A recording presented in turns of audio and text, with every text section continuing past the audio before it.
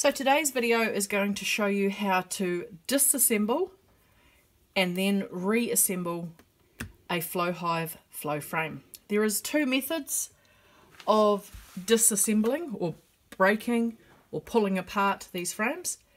The first one is often done accidentally when you either drop it or you mishandle it slightly. The second one is definitely a deliberate method. So the first one is simply called breaking it.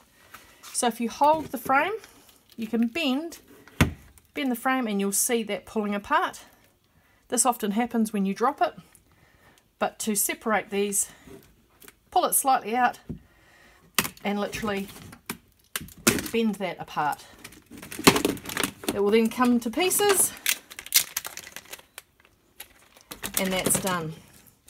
Always when you're breaking these apart, put all of the frame into its own separate tub or bucket or something like that, as you don't want to end up when you're putting it back together with a frame that has too many pieces or not enough.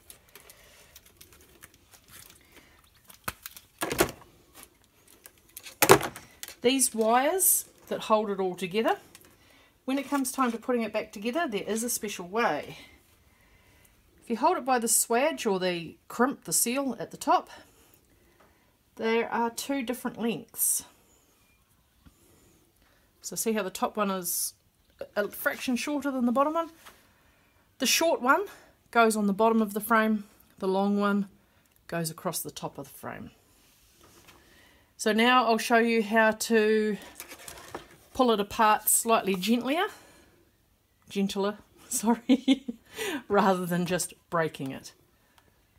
Okay, so this frame now we're going to pull apart by removing the wires themselves. So this frame here, you can see it's pretty disgusting. It's had wax moth in it, it's been outside in the grass, it's been basically pretty ill treated, so I need to pull these apart to clean them. So your top frame, or the top wire, and your bottom wire. This is the back of the frame, that's where you harvest from. This is the front of the frame. So what we're going to do here is we're going to use the bottom wire at the front of the frame. We just use a small screwdriver, put it in next to the swedge, slide it along, and unhook it from that clip. That now takes that off.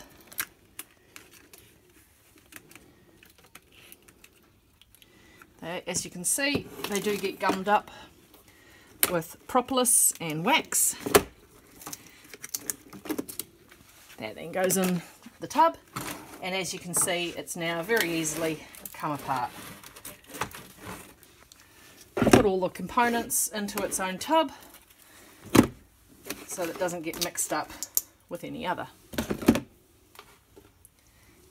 It's as easy as that.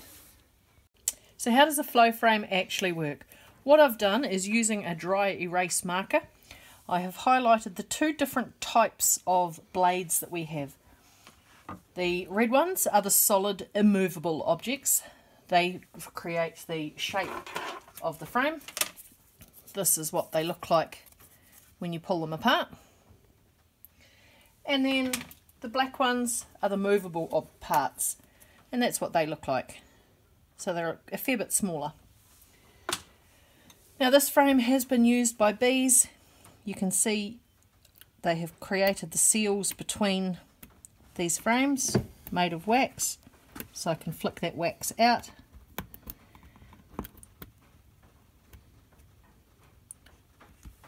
So at the moment these cells are set, as they're called. To create a cell, all they're doing is waiting for the bees to create that wax seal between the two parts of the frame. So what I'm going to do is pull the bung out of the end, insert the Flow Hive key. It's got a tapered end. You slide it in the bottom section of the top. I'm only going to slide it in about to there, just enough to twist it to offset those to create the channels. Now what that does is it breaks that wax seal, and those cells will now move. It does take quite a bit of effort to do so, and it's often handy if you have two keys to use two keys. I'm doing that today because normally this would be inside my hive, and so the other frames pressing against it will give it structure and rigidity and make it easier to turn, but because this is sitting on my workbench it's a bit harder, so I'm just going to use two keys, and that's the sound of it popping those wax seals.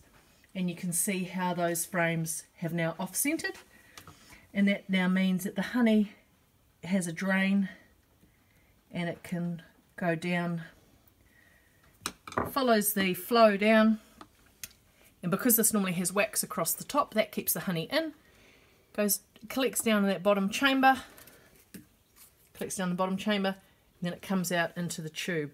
So to reset these, we pull the keys out, slide the key into the top section of the frame, and again twist it to reset those cells. And now they're reset, ready to go again. So to break the seals, slide in the bottom chamber and twist. To reset it, slide the key into the top chamber and twist. And you can see that movement there. What that looks like in the parts. So these cells just sit nicely together.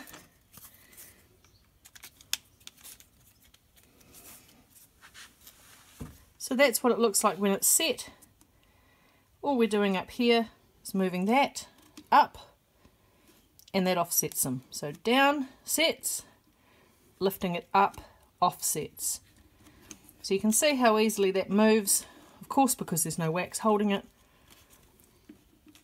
but there is a fair bit of movement there. So that's how the flow frames work to harvest. Stop. Okay, so now it's time to put a clean frame back together. This is one that I have prepared earlier. I find personally for me it's easier to separate the parts out into big parts, small parts, movable, non-movable. We have our end pieces. So that's the back, that's the front, your bungs and your caps. Also have our two cables. The longer one goes on the top of the frame, the shorter one goes on the bottom. So this one here goes on the top, this one, that one there, goes on the bottom. Now it's not unusual, because you're putting twists in them, it's not unusual for them to knot themselves up like this. It's a bit of a pain, but it's just what they do. Now to put it together, the easiest way of doing it is take the back of the frame where these normally sit, take them out and roll it upside down. Start with the small movable part. If you look carefully, you'll see it's got a slight curve shape at the top, and the bottom has got those pointy bits. So for all of these frames, the pointy bits go down. So we put, this is the top, those pointy bits sits nicely in that, and now you can see how much movement is in there. Then we get the big part, and at the top, again, there's two pointy bits. They slot nicely into the top there, and it just sits nicely in place. Grab another small one, pointy bits down, movement, grab another big one, pointy bits down. And you can see how these just nicely sit in place. Pointy bits down, and you just alternate large pieces to small pieces. We're going to do a speed up version of putting it all together, and then we'll come back with the next step.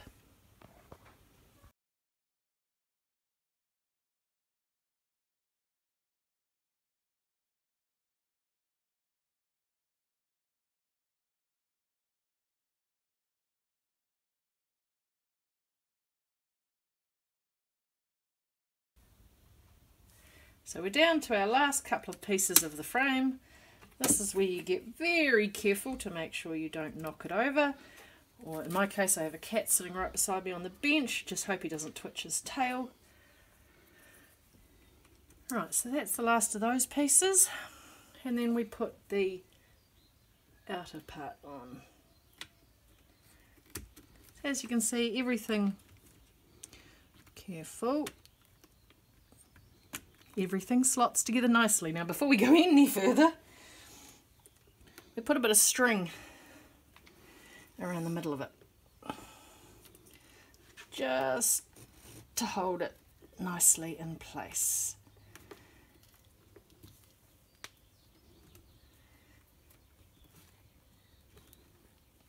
Right.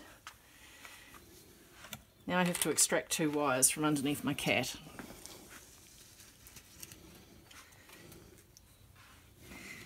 Can I have that back, please? It's not a game.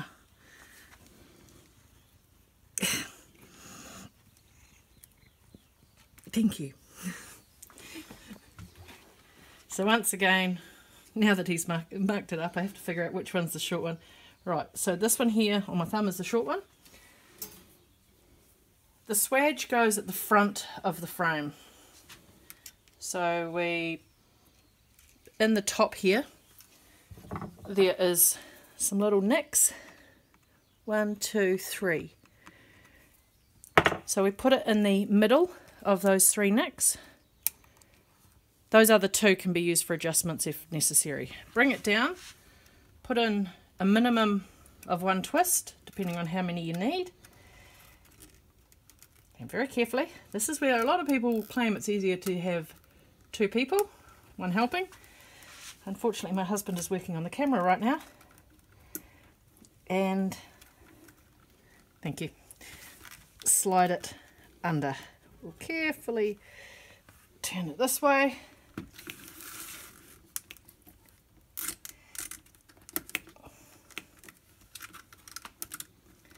And this is where I use a handy dandy screwdriver.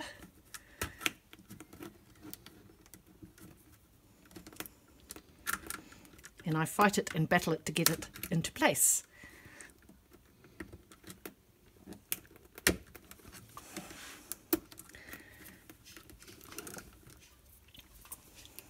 This is by far the hardest part. There we go. So now we slide it down until it rests in these notches.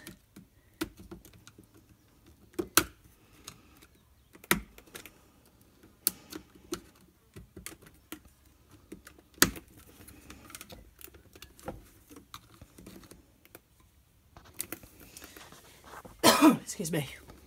A bigger screwdriver probably would have helped.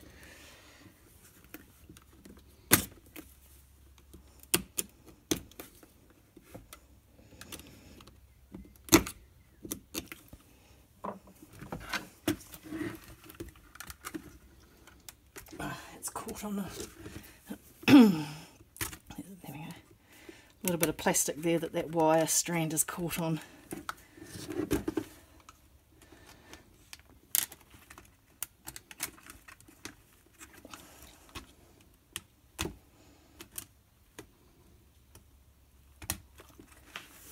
Moving,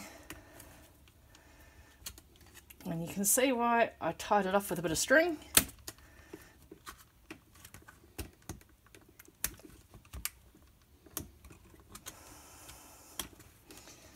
Excuse me.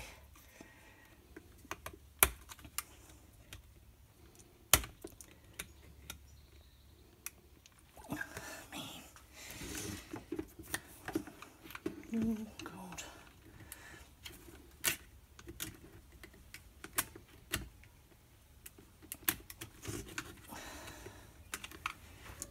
Can be a bit of a workout. Oh, that hurt. But now that that's in, see how that's now very loose? So now, ideally, we would have to put another couple of twists in that. I'm not going to do that right now. So now we gently roll the frame over. put back together the parts that have come apart, and we do the same with the top. So again, carefully, the swedge goes at the front, in this case sits there. Again, one, in this case I'm going to actually do 3 twists. It means putting it back together is going to be a tad difficult.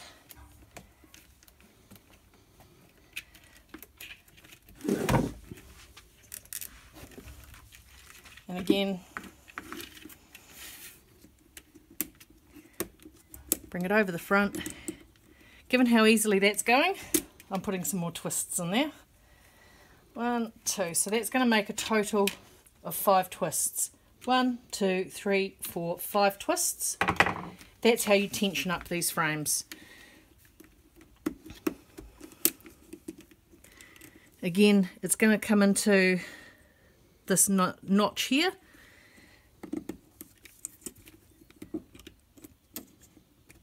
Potentially I should have put a couple more twists in it given how easily it's going.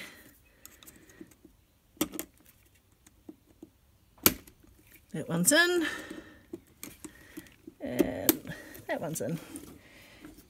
Goes into that little notch and into that little notch. So the top of that frame is still loose. I will tighten it up later, and the bottom is very loose, but again I'll tighten that up later. So that's how you put a frame back together. And you can take the string off and it doesn't all fall apart.